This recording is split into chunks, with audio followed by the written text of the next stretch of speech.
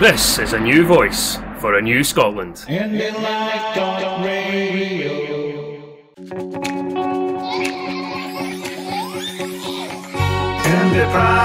is IndyPram on IndyLive Radio. IndyPram is IndyPram on IndyLive Radio. Welcome to the IndyPram podcast on IndyLive.radio. And my guest this week is Sue Friel, who is a candidate for the SNP for the 2021 general election. A very good day to you, Sue. Hello, Ray. Thanks for having me on your show. That's a pleasure. Thanks very much indeed for coming on. First of all, could you give me some background information about yourself, Sue? Well, for a start, I'm an English Scot. I've lived up here for about 23 years now. I haven't developed the accent yet, but I've certainly grown to love Scotland as my home. I suppose my background is much more of a working class background than people would think of from my accent. I found out through ancestry that a couple of generations ago, my great-grandfather was actually in the workhouse and my grandparents were a labourer and a servant, and I've not come through the traditional route towards being interested in being active in politics. What brought the interest about? I used to be the best way of describing it is a pedestrian Labour supporter when I was living in England. Very passive. It's just the thing to do to vote for Labour and not get actively involved in politics. And then I only really became active when I was anti-independence at the start of the Scottish referendum. Oh, that's good. So you're a no to yes then? I'm a no to yes, and I switched about halfway through the referendum, going from a very hard no, who would cross the street to avoid an SNP stall, to actually putting up a poster in my window and posting things, and actually went out with Martin Day in Linlithgow, who's our local MP now, knocking on doors to persuade people to vote yes. And the reason I suppose that I changed was I'm from a financial services background work-wise, and I was dealing with some clients in the oil industry, and I'd set up Google Alerts to give me news on what was happening in the oil industry. And I was seeing things about new oil fields, a lot of success happening in the oil industry. And then I was reading in the newspapers and in political articles in the newspapers as well about the oil industry going downhill and Scotland was too wee and too poor. And the two didn't tie in together. So if industry articles were telling me what I thought was the truth and the mainstream media wasn't, I started questioning everything at that stage. And I think it takes something big like that for someone to move from a hard no over to a maybe and then to a yes. And I went through the maybe thinking that it was nice for Scotland to become independent, but I didn't think it would be very good for my family in England or the people I knew in England if Scotland became independent. And then after a while, I realised that it would actually set a very good example for my family and relatives in England and show them what was possible. You could have a much better way of governing a country as a separate independent country. So that's really the journey I took. And I think a lot of people took a similar journey at that point in time, prompted by different things that happened to them personally. But it is very difficult to get a hard no to move over just by talking to them. Well, the media in Scotland, even to this day, which is such a majority against independence, it's quite a struggle, and that's why I feel we've done a phenomenal job with today's breaking news, obviously with the Business for Scotland survey showing support for yes now at 55%, and we haven't even started campaigning. It was amazing, actually. So there's two polls that came out today. So there was the 55% from Panel Base, and there was a 54% from Comres, who haven't done polling before, which was slightly earlier than the panel-based one. But to get two in one day confirming absolutely that yes is ahead, and the panel-based one putting us 10% ahead. Yeah, It's just wonderful, wonderful news. It's great base to build on. I think people now are finding within conversation, within the news, that independence has been spoken about so much in relation to 2012 to 2014. We're definitely at a different playing field. I think we are, and we've moved away from some of the targeting that was done, certainly of Alex Salmond at the time. I never used to be able to stand Alex Salmond. I thought I believed everything that there was in the media, that he was this smug, self-obsessed man. And the way he was demonised in the media, I think, resonated with a lot of people, and they believed it. Yeah. Well, we had a perfect example this week, of course, with the BBC documentary, which actually it covered everything except for the 2 days of the defence. Yes, which is a fairly obvious gap, really. Considering he won, absolutely. So he was found not guilty, and I think a trial by TV afterwards is not the fairest thing to do, particularly if you're going to miss out the defence case. Yeah. So you are standing for Falkirk East for the SNP. I'm putting myself forward for selection. Yes. To be MP candidate for Falkirk East. Angus MacDonald, who's been the MP there for several years, is standing down. He's been a wonderful MSP there. It's a very important constituency. It contains Grangemouth. It's got a number of other towns and villages around the Falkirk area, including Bowness and Stenhouse Muir. There's a wide variety of towns and villages there. But Grangemouth's economic importance to Scotland, we've got Forth Ports there, and we've got INEOS there. The gross domestic product of Scotland that is represented by those two alone is probably around 17 or 18% of GDP. So there's a huge interest in this particular constituency. It's important to Scotland economically, as well as being important to me and any other candidates, in terms of the people and the other businesses and the schools and the communities, everything else that's there. Mm-hmm. Begs two questions, two areas I'll cover. The first one is branch-wise. The second point is constituency-wise. What can you bring to the table as far as SNP representation that would encourage more people, or more members, because it's the members who will vote for the eventual candidate? What would encourage more people to consider your candidacy as the one to vote for? I have been very, very active on the ground, out there canvassing, leafleting, doing anything I can for the SNP and also for independence. So although I live just outside the constituency, I can walk to the constituency from my house. I have canvassed and leafleted and attended fundraising events and things in that constituency on a regular basis over several years now, mainly in support of Martin Day, local MP for Linlithgow and East Falkirk. But I have also campaigned for some of the councillors. So I do know the area reasonably well, and I am extremely hardworking, out there in all weathers, knocking on doors, outside, obviously, of the lockdown and the current situation that we're in. I think we're going to have to get more imaginative about canvassing, but I'll probably talk about that later on. So I'll be very involved with the branches, councillors, the MPs, working together, because I think it's quite important that you have a joined-up approach across the different political representatives for the constituency. You'll have to work together for the benefit of all the constituents. Yeah. Now, Falkirk East has been one of the constituencies chosen as a women-only shortlist. What do you feel about women-only shortlists?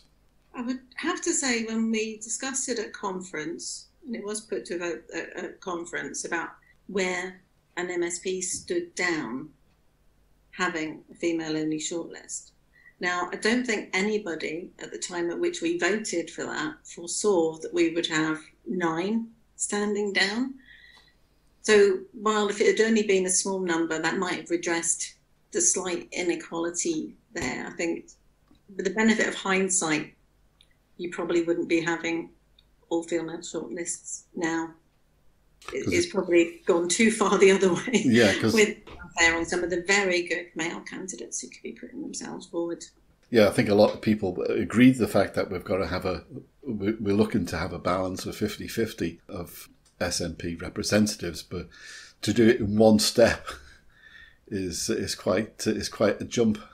I've been listening to quite a few conversations and also reading quite a few conversations, and so many women, it seems, are against all women shortlist. It seems to be men don't seem to mind too much, but women seem to be the ones who are saying they don't agree, which is quite an interesting situation.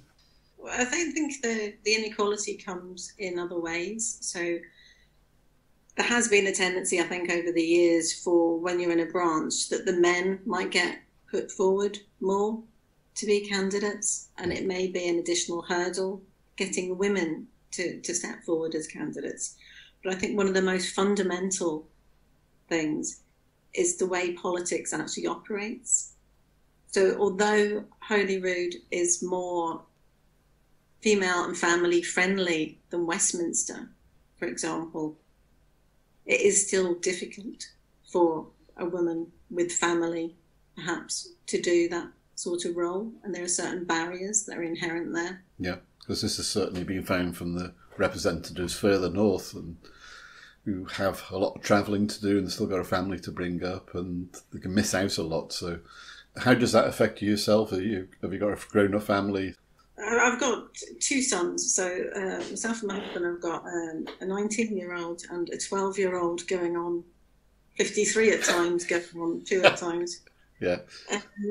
So, yes, we've got family, and you have to work around your family. I work at the moment as a freelance project manager, so I have to fit in everything, family life, all the other things you have, and politics. Yeah. Being active in independence and active in the SNP and active in English Scots for Yes. But with all the travelling and all the other things that happen in being an MSP, it is tricky. I can see the barriers that are there for a lot of people where, as you say, they've got to travel long distances. And I suppose one of the other things that puts people off is abuse. So online abuse, I understand Humza Yousaf possibly has somebody just dealing with all the abuse that he gets on Twitter or something else.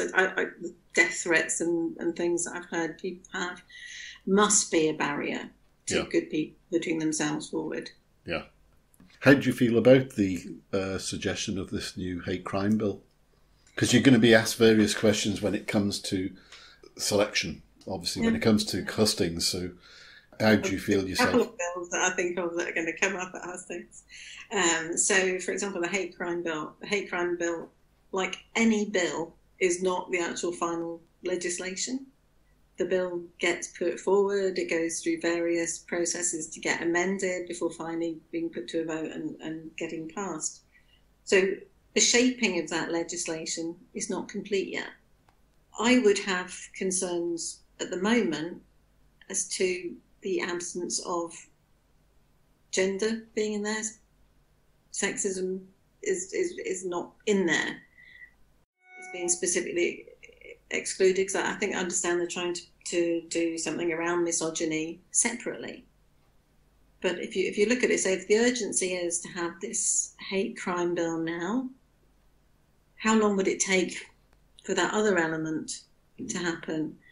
Should we be doing all of it together? So I've had a look at the basics of that bill at the moment. I think there's a lot of work still to be done on it to get it right. It's very well intentioned. The Scottish people want fairness above all else, I think, from the number of people I've spoken to and having lived here for over 20 years. But it's important to get that legislation right. Certainly as well. I, like yourself, I came from a financial services background, but then went into acting. And obviously within the acting profession, I've also done some writing as well and directing. And I can see within the arts that coverage of various points and writing various plays or film scripts could step the mark. And obviously that's been highlighted by the likes of Elaine C. Smith and others of some of the dangers. So it's difficult to write a piece of legislation like that. Yeah. I think we know the power of words and the nuances of different words and how things can be interpreted. Yeah. Because I know some of the lines I've spoken in films that I've done, you know, that I'll probably be hung and drawn and quartered for, you know, it's crazy. The arts could be affected by such legislation. Taken on board though, and there will be further amendments made. Yeah. And I noticed recently about another three candidates just came forward in the last couple of weeks, and looking at Twitter, it was very obvious. The question that they were asked immediately, it was straight in there, and I looked at it and I thought, I feel sorry for any candidate putting their head above the parapet saying, I would like to be considered for selection, because they're all going to be hit with the same question, the Gender Recognition Act. Whereas many people feel this is really a subject that it's got in the way of independence. And really that's what many people, after 2014, there was a massive influx to join the SNP, to be active and get on the street, knock doors, talk to people, because they wanted the movement to work hard towards independence. And you have things that come up which are found to be getting in the way of attention grabbing. And that is one particular piece of legislation that certainly has accomplished that. What's your thoughts? I'd much rather be talking about independence than the GRA. I think it's important to recognise the fact that we already have a Gender Recognition Act, and it's talking about amendments to that act. I've been absolutely horrified at the way things have become polarised. Yep. That the abuse at both ends of the spectrum. I agree. Yeah, I completely agree, because it hasn't been one-sided, and that's where we feel, well, certainly I feel, you shouldn't be disrespecting another member. Just equally be respectful of each other, but when it's loaded both sides, it's get in the way of the conversation, and that's when I saw these three applicants come forward, and I thought, wow, straight away people were hitting in. So it's not going to go away, you know, unfortunately. There are some points made on both sides when you dig through all the abuse. There are some valid points on both sides that need to be considered. Yeah. And the temptation is to throw them all into a room, to listen to each other's point of view and try and understand and find a way forward that is fair. Yeah. I think a lot of people, Sue, feel that even just asking a question, when you're asking a question just to understand the point, the problem is being that when you ask a question, then you can be accused of being transphobic. Independence is really important. Fairness in society is also very important, and I can understand the emotions behind this. But we were given 2 ears and 1 mouth, and we should be listening twice as much as we actually speak. And I think that's what's missing here, is the listening and trying to understand each other. So do you feel it should be on the back burner for a while? Let the independents take over? My personal view, I mean, the reason they're trying to do the amendments on the GRA at the moment is amendments have happened in other countries. And it's to bring things in line with the changes that have happened elsewhere, increased rights for trans people. Is it urgent right now? Probably not, but if you're a trans person, it probably is very urgent to you. So, and the commitment's being given there to do this. So, well, it's one area I wish you and all the fellow candidates success, because I think it's because you're talking about people's rights. Yeah, and absolutely. Very emotive. Right. Question I was going to ask before that I held back was what you can do for your branch. Now, what do you see yourself being if you're chosen as a candidate? What would you be able to do for your constituency? I think there's a couple of things I would bring to the constituency. Partly my understanding of business, to a degree from my financial background, dealing with a lot of businesses. Bringing jobs and investment into the area, I would work really hard, because I'm, from my background, where I've also been chair of a local climate change charity, Transition Lithgow, I know that we need to transition to a much lower carbon society. We need to have more new sustainable jobs. And bringing employment and the jobs of the future to the constituency is something that's very important to me. Particularly, young people in the current environment. There could be young people jobless for 2 or 3 years once they come out of university, or even now. With what's happening to the economy, both as a combination of COVID-19 and Brexit. So there's a lot of things that need to be done, early intervention on these things. We need to look to the future. What are the jobs and industries of the future? How do people need to work in the future? Remote working, other ways of working that we can all share in. I think that other things that I could bring is listening, being active. In a previous role as a union official, I was involved very heavily in listening to issues, campaigning for changes to take place, taking up people's personal cases, which is obviously a part of an MSP's job. People have got an issue about something, they need help, listening and helping them. And one thing I've learned from my local MSP, Fiona Hislop, and from Martin Day, is that people matter. And it doesn't matter whether the constituent is an SNP supporter or not. You represent all of them and you value all of them equally. With powers being threatened by the Westminster grab, with powers that should have come from Brussels to here, what sort of impact do you think that would have on an MSP's job? It'll change what Holyrood is technically able to do. I believe there are some other routes to us achieving some of the things that we would like to do. This internal market idea that they've come up with now is an initial means to try and take back some of the powers.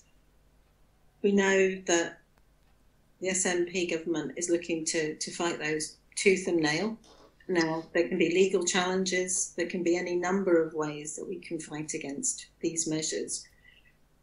Obviously, the most interesting one for most of your listeners is probably going to be going for independence by whatever route we can achieve that in the shortest time frame possible. Well, whatever we do, we've got to carry the population of Scotland with us. Are you in favour of a more gradual route or a more positive route? I would have to say that I think the momentum is with us to have a more positive route, to be honest. I think the Scottish Government, the SNP and the Greens together have demonstrated that Scotland can run its affairs properly with the limited powers that have been granted, have done demonstrably better than the UK government in recent times. People in England are saying they wish that Nicola Sturgeon was Prime Minister. It is so obvious that we can do better running our own country. So I think the momentum is there. It is how we now act in pushing to get that 55% up to the 60%, because no matter what we do, we're going to need international support. They're going to have to back us up and say, yes, Scotland, you're doing the right thing. We understand you've got the Scottish people behind you. Therefore, we recognise you as an independent country. We recognise your right to have had that referendum or whatever route you've taken to independence. Looking at legislation that you can pass in Parliament, any particular challenges that you would like to fight for yourself that hasn't been addressed, that you would like to raise at branch level as a proposal for conference and bring to the fore?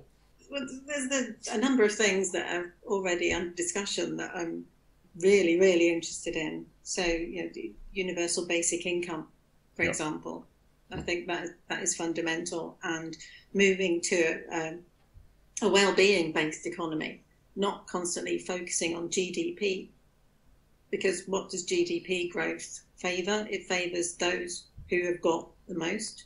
It favours big business. It favours the very rich.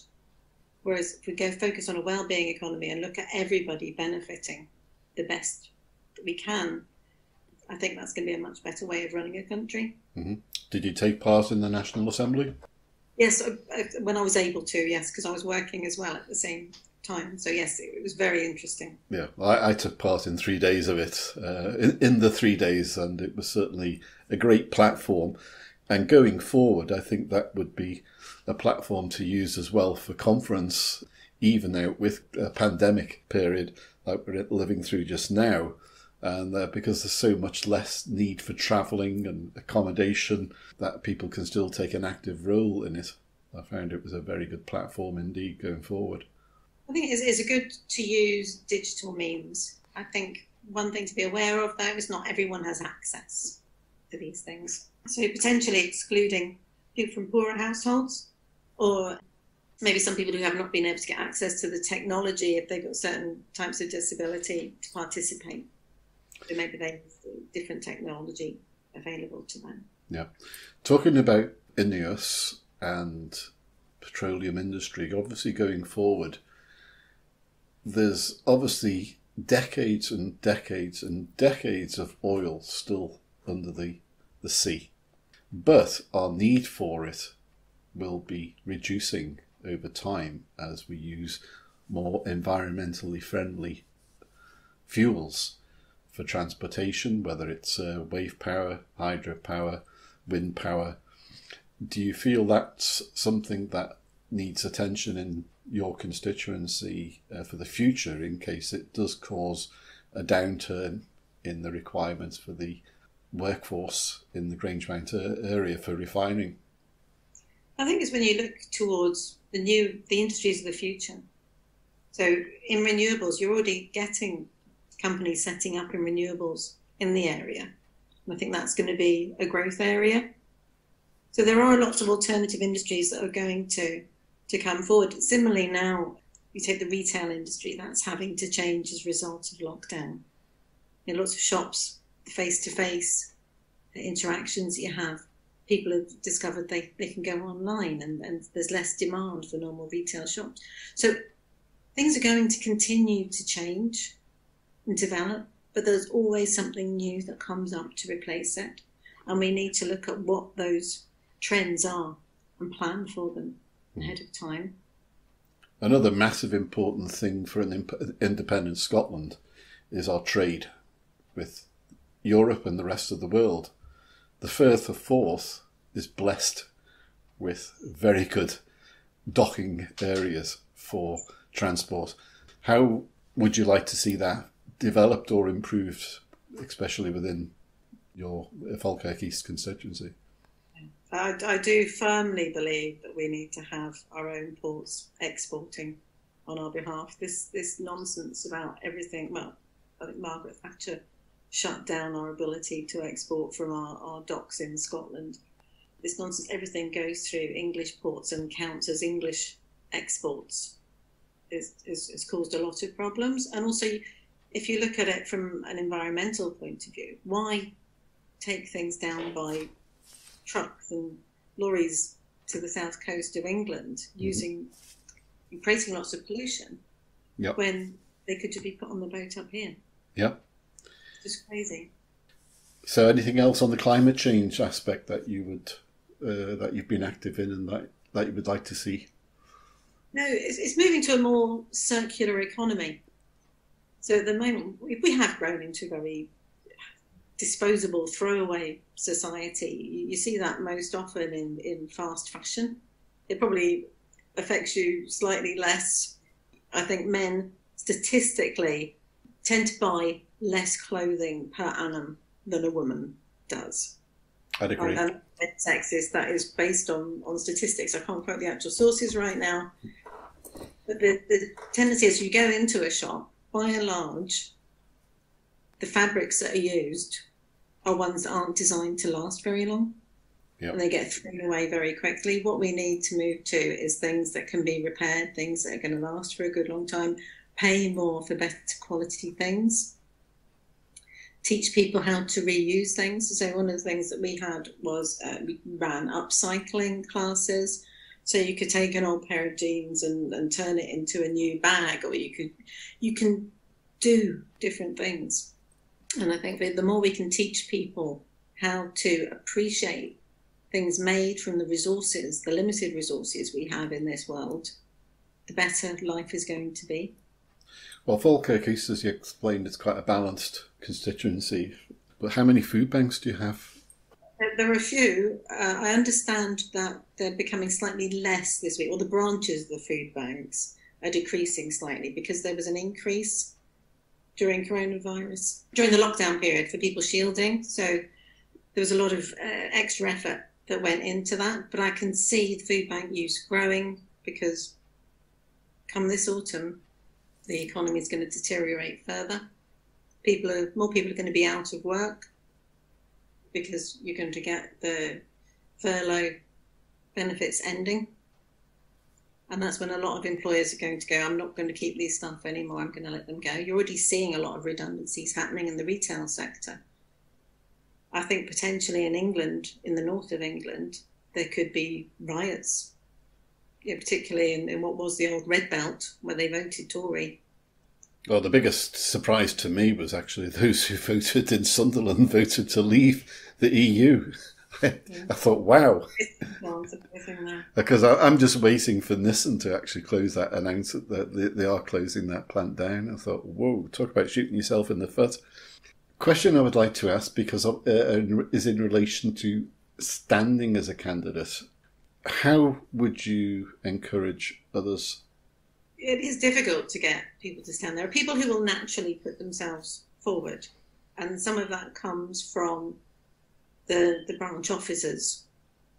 Sometimes it's seen that there's a natural route to getting to be a local candidate. You have to be in this role in the branch, and then that role in the branch, and then you earn your stripes to move up to becoming a councillor or whatever else.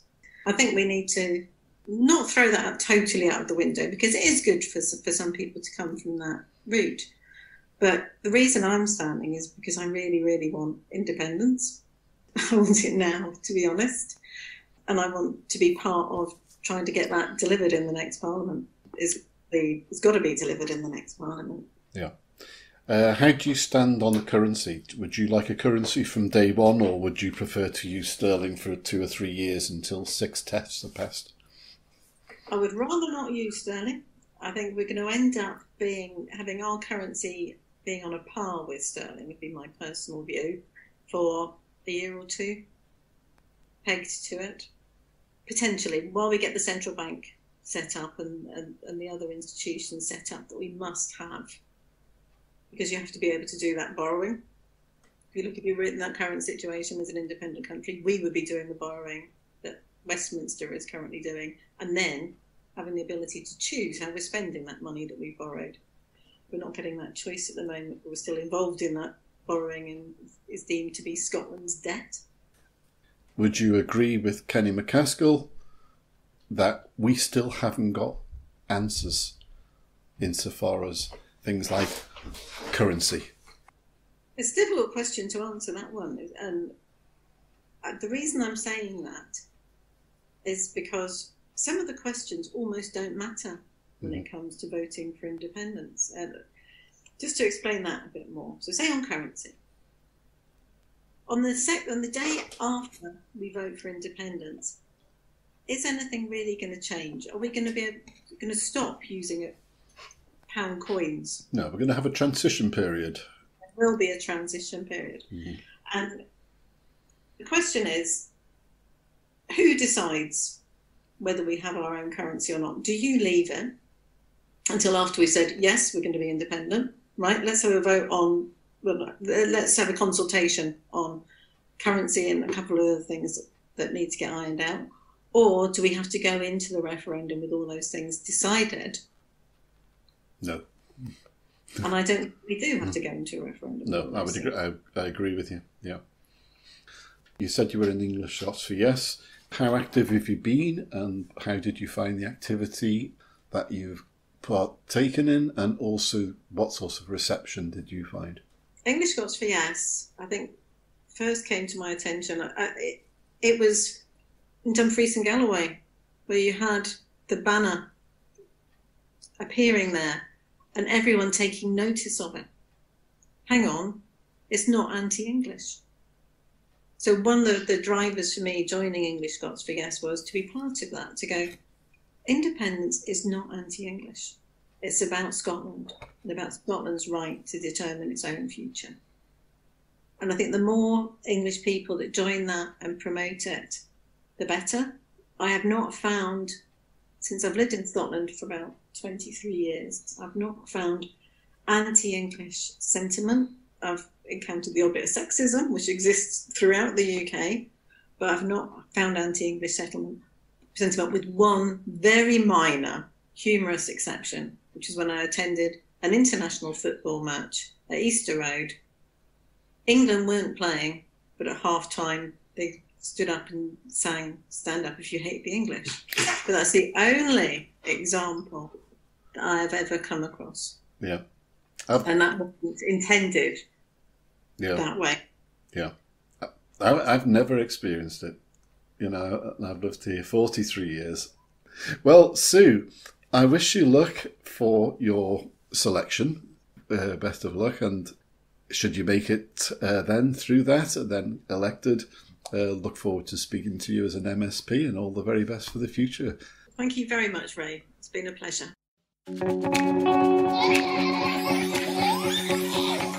IndyPram, yes, IndyPram, on Indy Live Radio. IndyPram, yes, IndyPram, on Indy Live Radio. This is a new voice for a new Scotland. IndyLive.radio.